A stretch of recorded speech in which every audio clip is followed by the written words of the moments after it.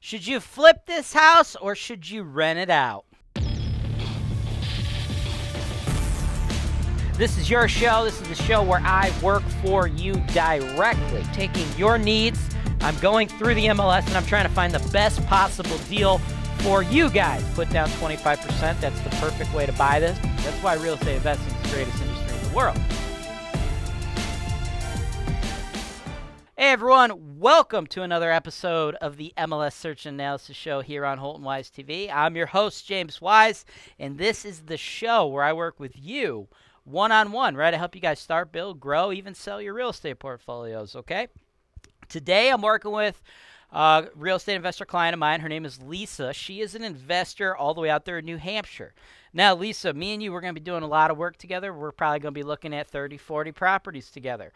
Recently, I just did a batch of 5 for you, right? You were looking to flip some properties.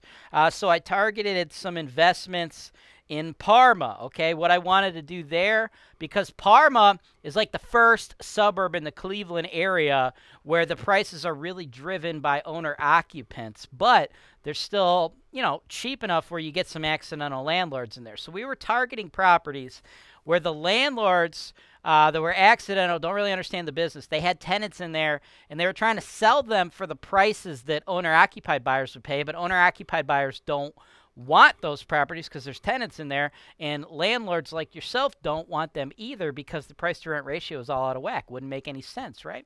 Because there's properties like this one where the price to rent ratio is way different, right? You get the same rent, but the prices are cut in half, okay?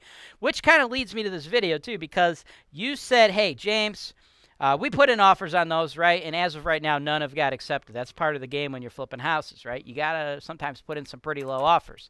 You said, James, I'm interested in Maple Heights, right? I want to look at Maple Heights. What opportunities do we have in Maple Heights? Can we maybe do a couple maybe flip them to investors, right? So this is one of the cheaper deals I found in Maple Heights, one of the better deals. And I want to talk to you about what you can and can't do on this one, right? 19811 Gardenview. It's been on the market for 6 days. And it's listed at $59,900, right? And what we have in here, Lisa, is a current tenant, and they are paying $850 a month. Now, I'm going to tell you right now, there's really no scenario, no meat on the bone where you could purchase this and then flip it to an investor, right? There's not going to be a way for you to pick it up, in my mind, cheap enough to do that and then be able to add enough value to get an ARV to then also be afford to pay commissions, closing costs, and make yourself a profit. It's just not going to happen, right? The ARV in a place like Maple Heights is always going to be pretty low, right? Because they have a pretty high tax rate. You're still going to be able to get high rents with this, though, right? This is a sneaky little valuable deal for you, though, because you don't really need to add much value either. The house itself is not really distressed. It's just the price point is really just not going to go much higher, right? Like, we're going to see these rentals in Maple Heights top out at the maximum at like 70, 75K just because of the way the numbers work out with the high tax rate. So what I think you should do on a property like this.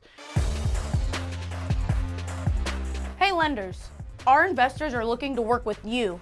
Send us an email at sales@HoltonWise.com.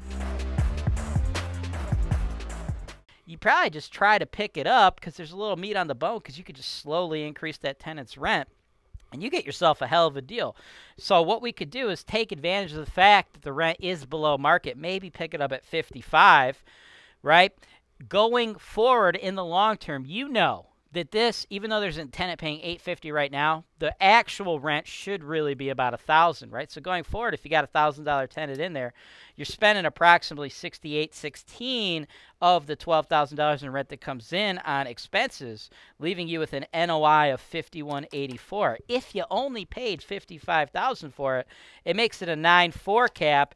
And if you're financing it, you only got to put in 13 G's, right? 13,750. The bank will give you the rest, right? Because you can pick it up so damn cheap that puts you at a 22.5% cash-on-cash return. So in my opinion, what you really want to do is try to rent this house, right? I don't see any opportunity right now available for you in Maple Heights where you could, you know, again, go in, get a property for cheap enough to do the renovation, and then sell it and make enough profit for it to be worth your time when you're paying all those commissions and closing costs. It's just not going to happen, but that doesn't mean there are not opportunities in Maple Heights such as this one. In addition to this one, I have another deal which is very similar to this one, but the home is going to have slightly different numbers because we have 2 bedrooms instead of 3. So we're going to jump into that video right now.